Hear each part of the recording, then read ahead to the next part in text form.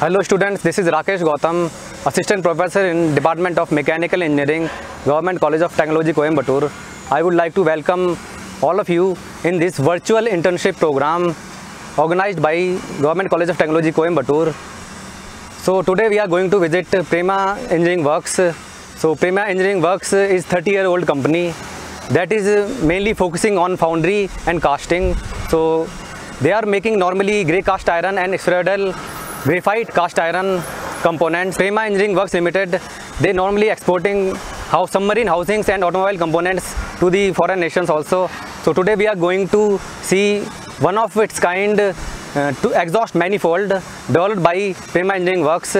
We are going to see from starting to end manufacturing of this exhaust manifold. So thank you all. I will like to hand over to Mr. Sukuman sir. I would like to thank Mr. Sukumar sir so that because they have given us opportunity to visit this dear company and to provide this internship opportunity to the students.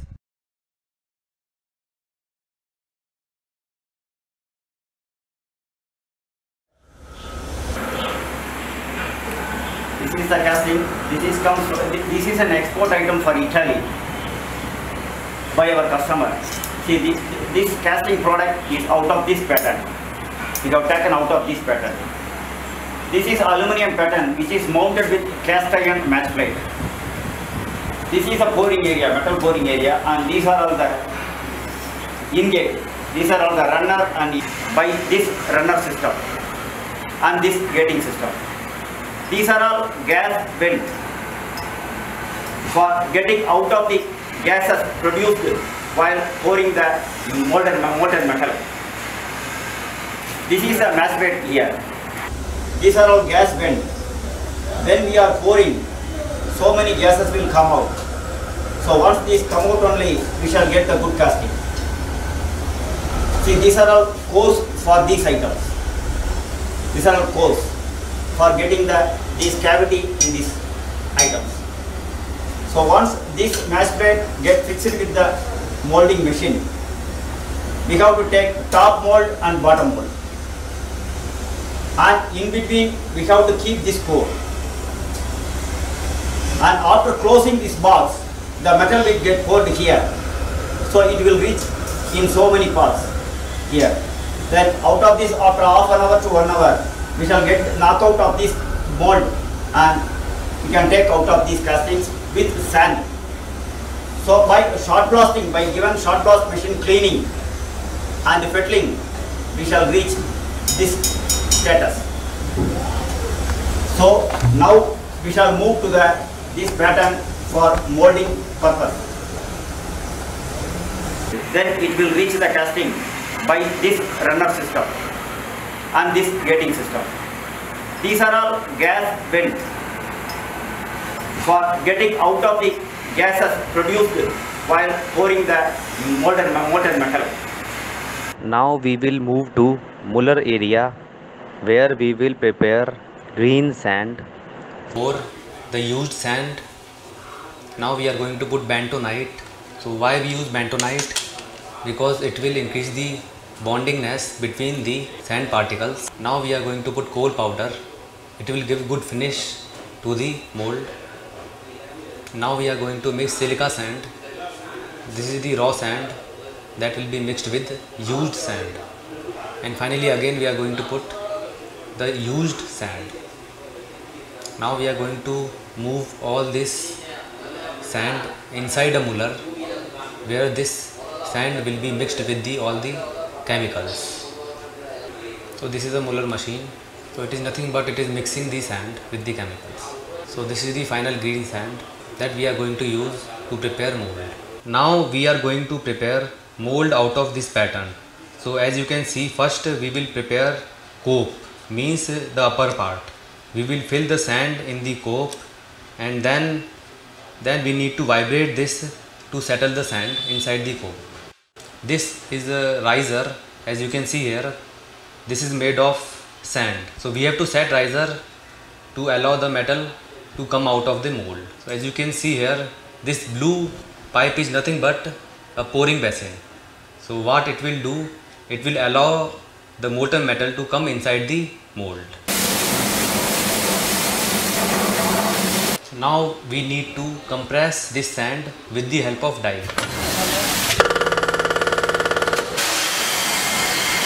So as you can see here, we are having a compressible die that will press this sand above the cope and will finally compress this. So now after removing excess sand, we have to make ways for riser and runner into the mold. As you can see here, we are using knife and vent rod to make the carving over the mold. So this thing is riser. So why we use vent rod? So vent rod allow vent holes to be made inside the mold, and through this vent hole all the gases will escape out during the casting process. So now we are cleaning the excess air with the help of compressed air. Now we are going to prepare the mold for the drag part. So this box is called drag. So it will consist of lower portion of the casting. We are going to prepare the mold for drag in the same manner the way we prepared mold for cope. So as you can see there is a final mold prepared out of pattern. So now we are aligning cope box with drag box. So this is drag box. Above it we will put cope box. So before putting cope box, we have to put the core inside this box. So these are core pattern. So this will allow through holes and hollow cavities that are required in the casting. So now we have to align cope box, that is upper part, with the drag box, that is lower part. So this is our completed mold. So this will be transferred to the casting area where the molten metal will be poured into the mold. These are chemicals which are required to be mixed with the raw cast. So this is inconel. It will enhance the alloying capabilities of the cast iron. This is magnesium. It will, if we need SG grade cast iron, in that case only we are going to mix this. So what is the meaning of SG grade? Spheroidal graphite cast iron. So this is silica and this is raw steel. In some case, if we need to mix copper, then we are going to mix copper also. It will enhance the alloying ability of the molten metal. So all these are raw materials which we are going to put inside the furnace with raw material. This is raw metal, raw cast iron that we are going to put inside the induction furnace. This thing they have in their premises is a cupola furnace. It can produce 2 tons of molten metal per hour. Now we have this induction furnace that can be used for less amount of molten metal.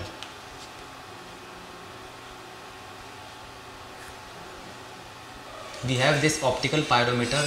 With the help of this we can check the maximum temperature inside the furnace.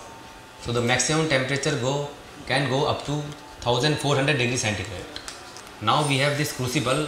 After getting 1400 degrees centigrade temperature, we are going to pour molten metal from induction furnace to the crucible.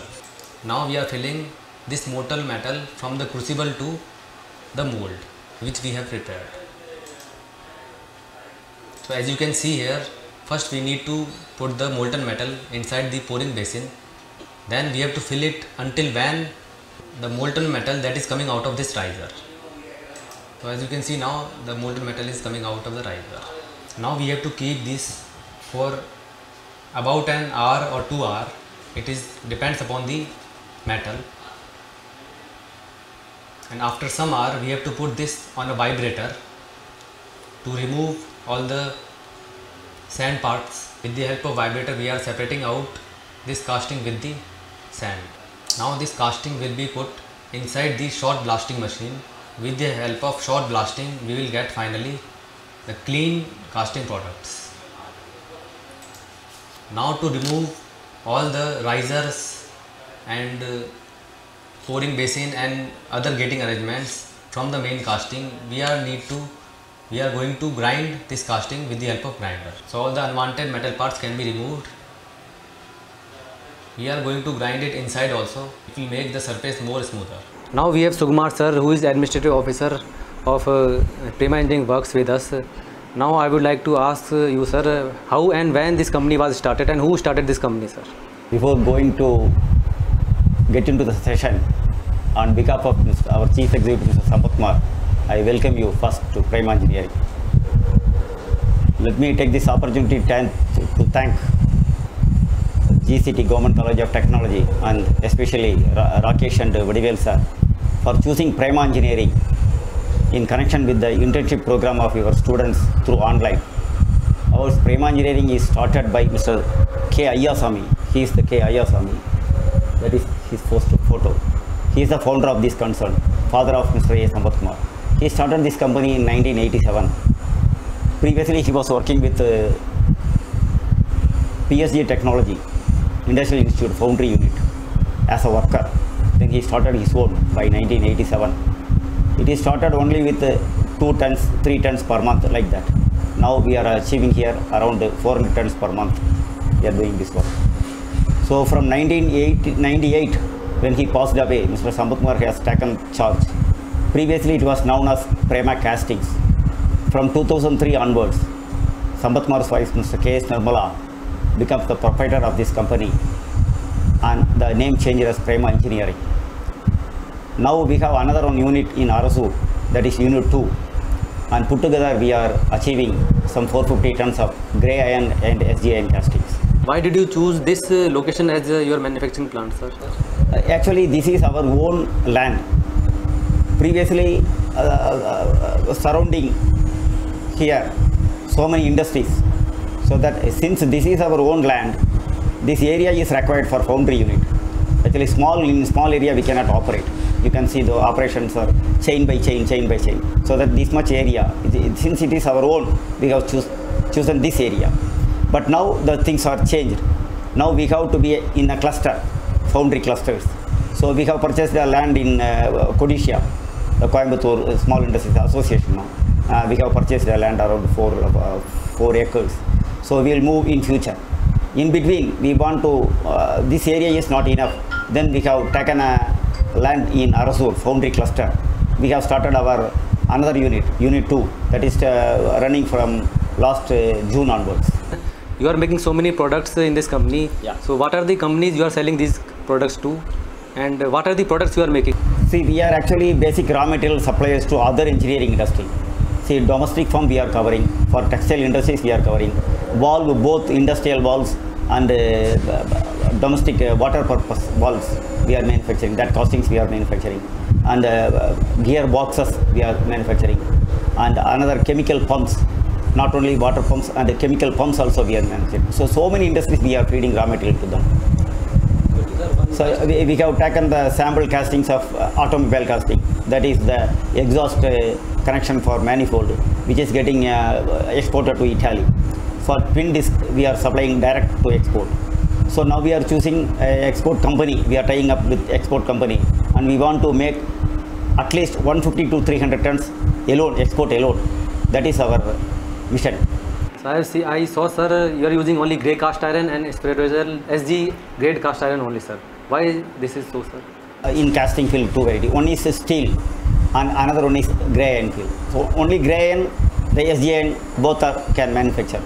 So stainless steel are part of less carbon area. We have one small foundry for stainless steel also, that is Premier Alloys. That is very small foundry with 150 kgs of furnace we are operating with. So since the large requirement in the field is grey iron and SG iron only, in the field, in the engineering field. That is why we have tackled this. What is the uniqueness in your products, sir, that you can make your products relevant compared to other companies? See, sometimes the same items will be supplied by others also. By keeping our price in thin margin, not only thin margin, the quality products and supply in time. That is our strength. In your long career, sir, what are the mistakes you think that you could have avoided, sir? That is, we have started another one unit now. Yes. I told no, a year before, but we could have started it little bit earlier. Yeah. But sir, did you experience any failures, sir? And if you experienced any failures, then what did you learn from those failures? The failures means we have to cope with the cope up with the modernization. There we little bit slow. See, because now the workers are demand, so we now go little bit earlier for modernization. My next question is that, sir, like this time you are doing internship program with DCT Coimbatore, whether you have done this type of program with the previous colleges also? Even so many colleges are visiting regularly in and around Tamil Nadu, even from this thing, Thuthukudi and other sectors also. They will call us and come for internship training. For PhD and the CIT people are also coming. I got to know that you have MSME certification, sir. And how you applied for MSME certification, and what is the minimum requirement to apply for MSME certification? See, only our started is a small unit now. That is why the SSI certificate is our previous one. Now the MSME concept arises now. So this we have taken. Previously this is with a district industrial center. They will come and check us and confirm and give the SSI certificate. MSME through online. We have furnished our details through online. This is based on our investment and the turnover. They are just allotting us whether we are SSI or MSME like that. What are all the benefits you are getting through MSME certificate? Now due to COVID, we have allotted with a fund for COVID due to MSME. My next question is, what is the minimum? And they want to become entrepreneurs, sir. Yeah. So they want to know how you started, whether they can start a unit as MSME, and what is the minimum requirement for the unit to become as MSME, so that they can start. SSI. Small sectors, then the MSME. Okay. When your turnover and the investments are rising, you will change into MSME. This, sir, I would like to wind up this question and answer session, sir. I would like to thank you, sir. You provided that much of opportunity for us, and I will look forward to having such a great internship experience with our college in future also, sir. Okay. Thank you very much, sir. Thank you. Thanks a lot. So I would like to thank Mr. Sampath Kumar, Chief Executive of the Prema Engineering Works, and Mr. Sugmar, sir, who is Chief Administrative Coordinator of Prema Engineering Works. Thank you.